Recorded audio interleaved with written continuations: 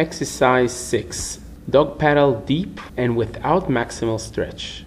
We will swim a long dog paddle style, meaning to swim freestyle but without lifting the arms out of the water. Many swimmers that are not so flexible in the shoulders and neck cause themselves stress by lifting the elbow above the water line.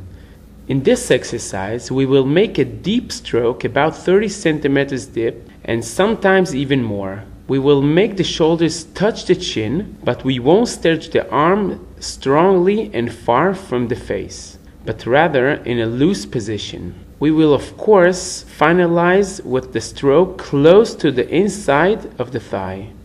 The purpose of this exercise is to strengthen the muscles of the arms, the stomach and the back, and to continue the aerobic work in order to push the water and improve the strokes without causing stress, pain during any of the movement. We will avoid moving the arms above the water line, making overly strong stretches or making stretches too close to the surface.